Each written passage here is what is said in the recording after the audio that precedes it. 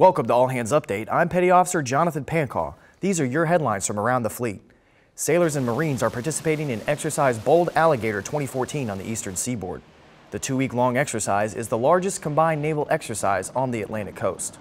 Bold Alligator tests amphibious and maritime operations while working with coalition, NATO, allied, and partner nations. The exercise will continue through November 10th.